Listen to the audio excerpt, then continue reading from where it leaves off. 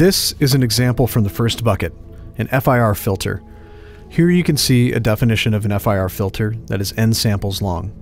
It doesn't have data dependencies, and you can make sure that it doesn't by looking at its definition. The right side of the equation doesn't have y anywhere. It means that we're lucky. We can compute all samples in our buffer independently. And moreover, as an FIR filter is rather computation intensive and has many independent multiplications per sample, we can actually allocate more than one thread per sample to be even more efficient. But let's not forget about the second bucket of algorithms with data dependencies. An IIR filter is a component from the second bucket. Here we have a definition of a second-order IIR filter, infinite impulse response. As one can clearly see, it has data dependencies, as we see y in the right side of the equation. We even see it twice, as each output sample depends on two previous output samples.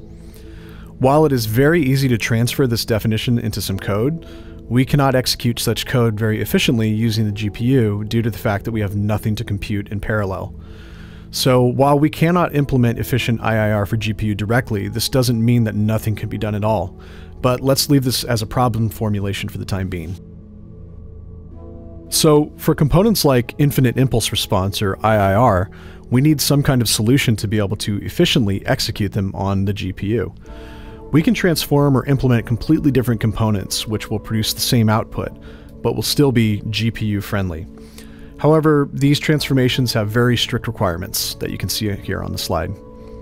Let's briefly discuss what can be done with an IIR filter as an example of such a component.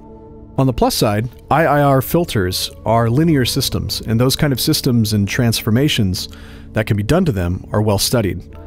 On the con side, while being a linear system, in many audio production scenarios, users will actually want to change the parameters of the filter while they're processing on the fly. This greatly complicates things, trying to implement something that will produce exactly the same result in this scenario. However, after many hours of R&D and days of coding, we got the design of IIR GPU code, which is actually more than 10 times faster than native ports from CPU, and allows users for this flexibility that they want.